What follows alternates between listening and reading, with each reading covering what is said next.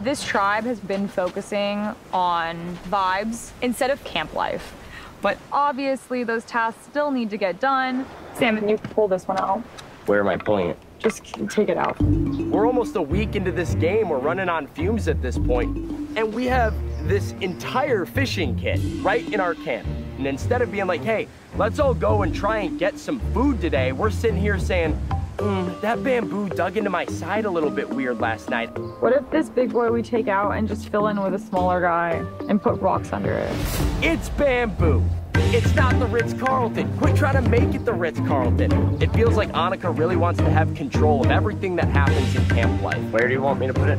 Like something around here, because the last thing you want is for it to cave in. She believes that she's the figurehead of the Gata tribe. But I'm just like, give me a break. I would do higher. We shouldn't do higher. Why?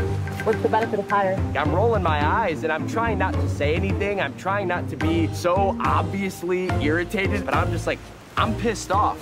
Gotta be way more taut. Well, that's what I'm testing, Samuel.